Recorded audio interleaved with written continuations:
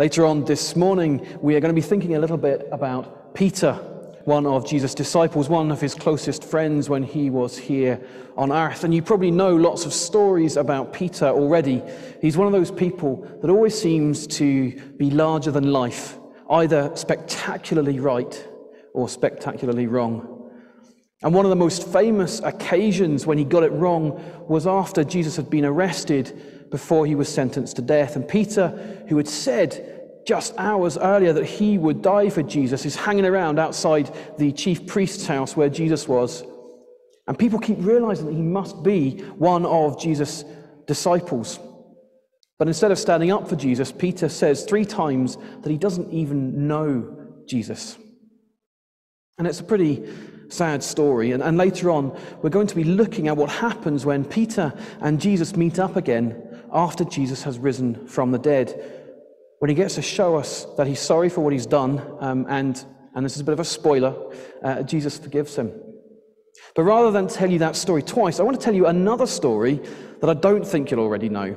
It's a story about someone who does something wrong and has to say sorry, and his name is Eric. So let's find out what happens when Eric says sorry. This is Eric Says Sorry. It's written by Di Hankey and illustrated by Xavier Bonnet. The sun shone bright on a hot summer's day as Eric went out in the garden to play. He placed the ball on the penalty spot and then whack! He unleashed a mighty shot. Up, up, up sailed the ball above the bar, high into the sky, over Percy Price's yard. Thump, thumpety thump, Eric's heart beat fast. Down came the ball with a thunderous crash. Oh my days, Eric cried in distress as he peeped through the hedge to assess the mess. A scene of destruction greeted his eyes. Percy's pansies are pulverized. Filled with dread, Eric fled to the shed. Scanning the shelves, he scratched his head. Aha! He exclaimed, I know what to do. And he soon returned with a tube of glue.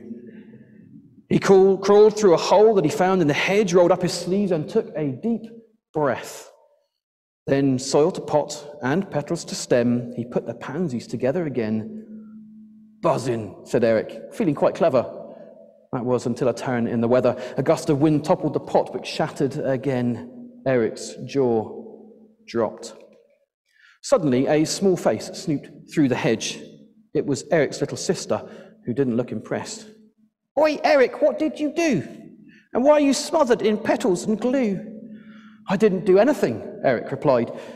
But little sis knew her big bro had lied. Eric was guilty, and boy, did he know it. But if he was sorry, his face didn't show it. I'm telling Mum, she threatened her brother. Tell me what, came the voice of their mother. And there, through the hole, Mum loomed into view. Oh no, groaned Eric. Now what do I do? It was Lily, said Eric, shifting the blame, his cheeky cheeks now blushing with shame. I'm sure she's sorry, no harm done.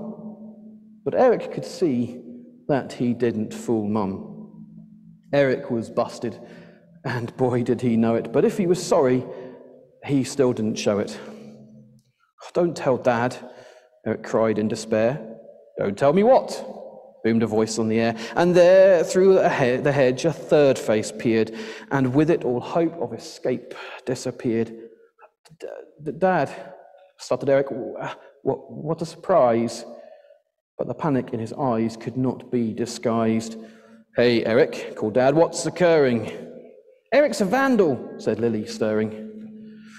Well, it could have been worse, Eric insisted. I didn't smash a window like Lily once did. Eric was squirming and twisting and turning, but his distraction tactic was crashing and burning. Eric was guilty, and boy did he know it. But now he was sorry, and his sad eyes showed it.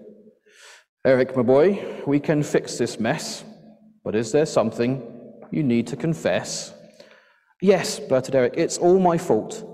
I unleashed a shot like a thunderbolt. I've clearly got super soccer powers because the ball flew for miles and wrecked these flowers. So I ran to the shed and raided your shelf, and I nicked the glue to fix it myself. Lily came over, so I told her a lie, but then I blamed her when Mum swung by.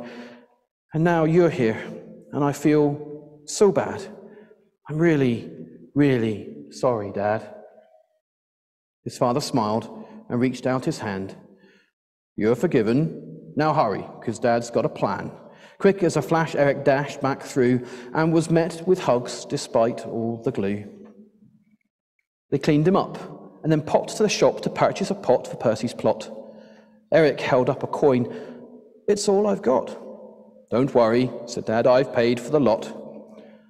Thanks, said Eric, but I don't deserve it. You're right, said his dad, but no one's perfect. Learn this lesson and never forget it. This is called grace, and grace is epic. What's grace? Asked Eric. Well, said his dad, it's undeserved kindness when we've been bad. We all mess up, but God loves us still. Grace puts things right, and it pays the bill. Amazing, said Eric, but how does he pay? Son, whispered Dad, there was only one way. Jesus paid for our sins with his blood on the cross. Wow, exclaimed Eric, grace costs a lot. Dad, declared Eric, grace is cool. I just hope that Percy thinks so too. Eric trudged up the path to Percy's door. He knocked, then waited, then knocked once more. The door creaked open and there was Percy. Eric held up the pot and pleaded for mercy. I smashed your pot and destroyed your pansies. I'm so sorry, Percy. Please forgive me. Percy gently took the pot. Thank you, Eric. This means a lot. You've learned your lesson, I can tell. All is forgiven. I wish you well. The grateful lad walked home with his dad, amazed that grace had made him unsad. Eric was loved, and boy did he know it. His sorry was gone, and his big smile showed it. Isn't that an amazing story? And there's not really much to add to that. Grace is just an amazing thing. So let's just take a moment now to pray, to say sorry to God, but also to say thank you for grace. Let's pray. Dear God, I'm praying this prayer to say sorry to you for all the wrong things I think, say, and do. Forgive me for all my sinful mistakes. Thank you for the cross and your beautiful grace. Amen. And now that we've thought a bit about Amazing Grace, let's sing a song about it too. No, not that one, that comes later. This song is called This Is Amazing Grace.